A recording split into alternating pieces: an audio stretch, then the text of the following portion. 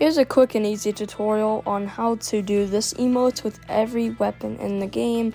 It is a quick and easy tutorial with every weapon. You just have to have this sword, which you cannot get anymore.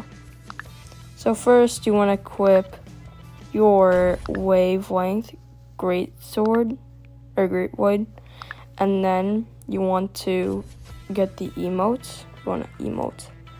Then you want to get your sword that you want. My Cyberthorn will work for this, and you will get the same effect with this thing. Here's it with the Essence Cleaver, and here it is with the hot dog sword. So I'm just like, how? This is so cursed. I hope you enjoyed that video.